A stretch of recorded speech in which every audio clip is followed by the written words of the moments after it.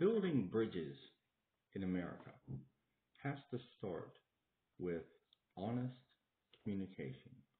We have to have a clear idea of where we are and where we want to go. And to do that, we have to sit down and communicate uh, all of the goals that we have as a group and have people who are able to mediate and decide what the most efficient plan is to get where we want to go.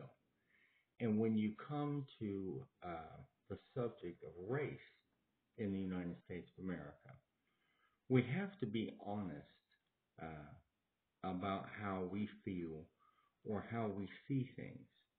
And I've always said, you cannot sit there and say that you're not a racist because everybody sees things through their own eyes.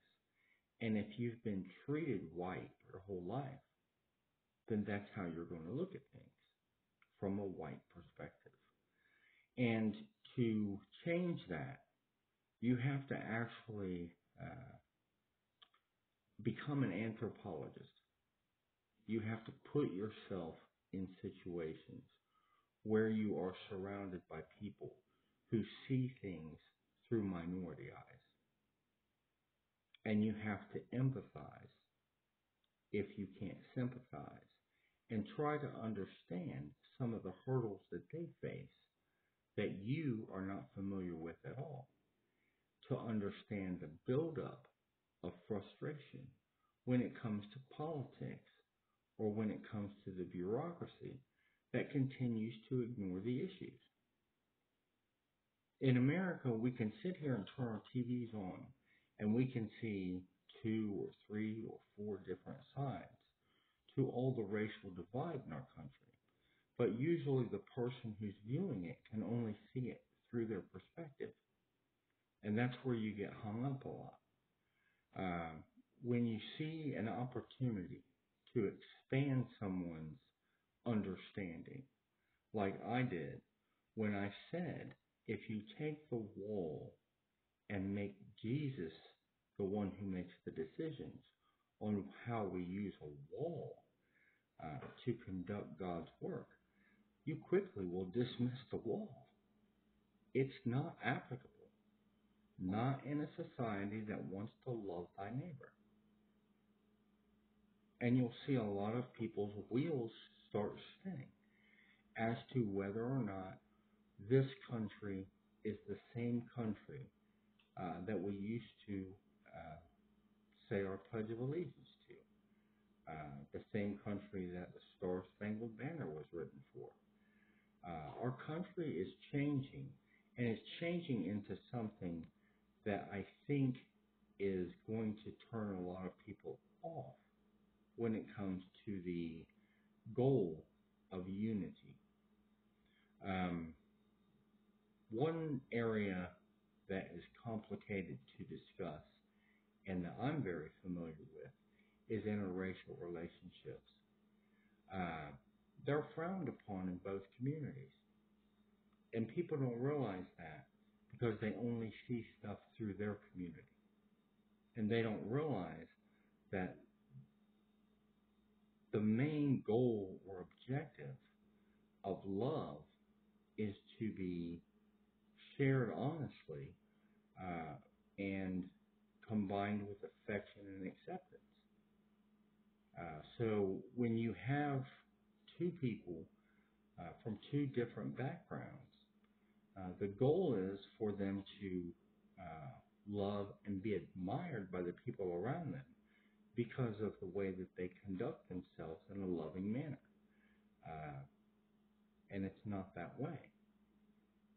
You cannot walk around in a community and be proud of your community if they look at people who are from different backgrounds or different races and shun them. And it happens a lot in communities. And it happens a lot in advertising campaigns and other areas of everyday life. So What happens is people try to overcompensate, and they try to uh, do a major course correction through advertising campaigns or through speeches or through the way that they treat people who are in a complicated or uh, more varied relationship. And it causes just as much damage. Like when I pointed out the issue uh, with Budweiser. They tried to do the right thing by enlightening people who are out there that feel isolated from their advertising campaigns and help to make them feel included uh, and try to add that demographic to their portfolio. But they didn't realize the amount of hate or the amount of fear that is in a lot of their consumers towards things they don't understand, like transitional Americans or people who are transgender and things like that. So when they came out and addressed it, they faced a backlash that started on, a major level in venues like music, like television.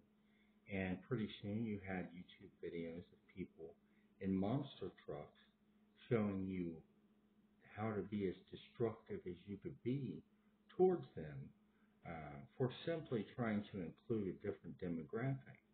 And that fear is a very dangerous thing that we don't ever want to invoke because it causes people to uh, start to feed the fire, if you will, like on YouTube videos. And then it ends up getting played out in restaurants or bars or schools where it's become acceptable to show your hate or your disdain for something different than you're used to, and then turn that into violence, which is something that you'll find happens a lot for people who are uneducated. It's one of the main uh, coping skills that they have is to be violent because they don't know what else to do. They don't have a lot of self-control, so they want to beat and hit. And I think a lot of responsibility for that comes from being responsible as the marketing director at Budweiser and trying to think a little bit more about what's going to happen long term uh, before you start to throw things out in society that haven't been thrown out before. A lot of us can remember the soap operas when they first started to include some of the uh, gay couples. And they lost a lot of ratings because the majority of their consumers are not gay. So, on one hand, you applaud them for trying to include a demographic that's isolated and needs to feel included.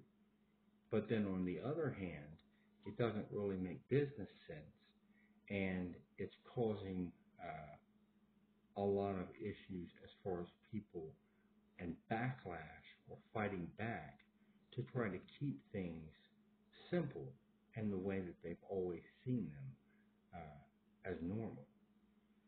So we have to gradually work ourselves into these things. And it's complicated. And sometimes the best thing to do is say, I don't have the answer. But at least I can analyze the situation and try to put some kind of bridge there for people to understand that it's not okay, uh, to come out and advertise things that are different without uh, trying to understand the full process of it first. And also, it's an even worse thing for people to come out and advertise violence against homosexuality in